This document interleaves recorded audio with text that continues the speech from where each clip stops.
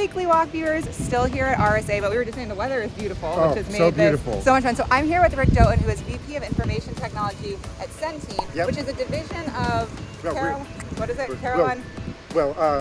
Carolina Complete Health is a Medicaid health plan for Centene Corporation. There it is.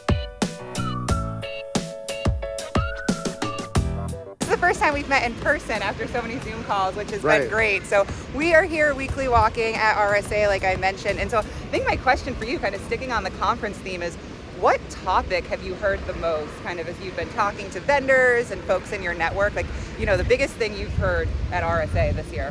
Yeah, no, that's the right question to ask. And I was nervous at first because I probably only spent 45 minutes on the floor. And I put him on the spot. Because I've been busy with other things, but I have an answer. All right, and I'm kind of biased because I've been talking to lots of cloud security vendors, and that's an important thing for me. And so I would say the answer is like data provenance and data security in the cloud. Okay. And then right before here, I ran around the expo floor to do a little homework. He did his homework. I confirmed my suspicion, so that's my answer. I love that you did the homework for the weekly walk. We hope that all of our walkers do their homework beforehand.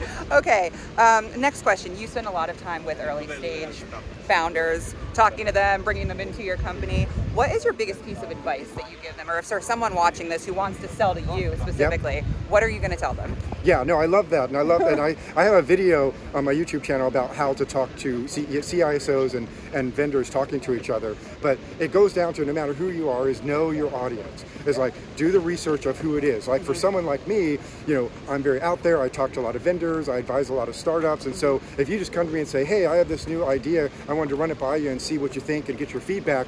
I'll take that call every day. But if you kind of come to me and say, hey, I have this unique approach to be able to do this thing that does this thing and reduces your time and all this kind of stuff, and we'd like to show it to you, I'm like, no. Yeah. All right. So do your research. Yeah. You might get an influx of calls from this. We'll see. We'll see what the turnaround is. I don't mind. I love talking to people. But if it's someone who's not that way, you know, so that's just me. But if it's someone not that way, then you know you may have to have a different approach. If they're not used to, they're not someone who's an early adopter or things like that, then you just kind of have to like build relationships and kind of like make friends to be able to get into it. Make your way. Awesome. And then last question for you: what is the best piece of conference swag you have received, whether here or at another security conference that you've been at?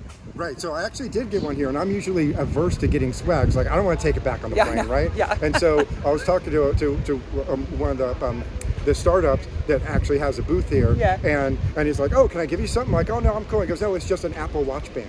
I'm like, oh, okay. I said, well, I don't wear an Apple Watch, and he showed it to me, and it was this perfect like pale blue-green color. I'm like, that's my wife's favorite color. I'll take it home to my wife, and I stick it in my pocket.